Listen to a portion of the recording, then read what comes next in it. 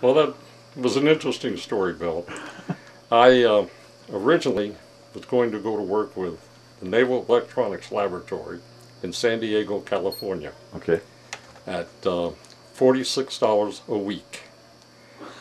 And that was considered pretty good in 1951, particularly because the year before jobs were just not available to anybody.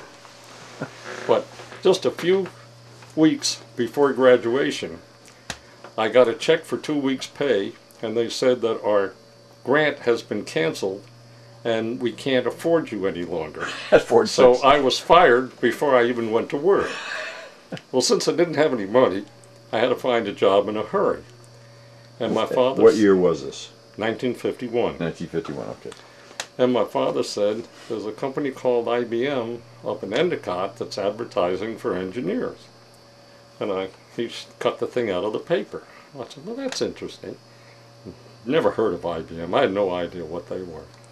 But I decided I would have to go up the East Coast, and I stopped at Philco, I stopped at RCA, and these were all around New Jersey at the time.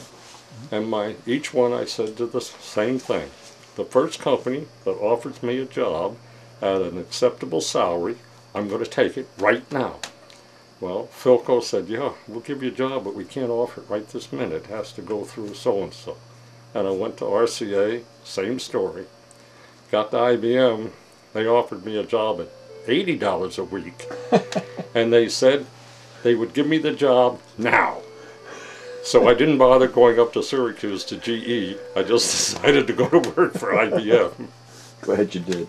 And then and my first question was, what do you people do?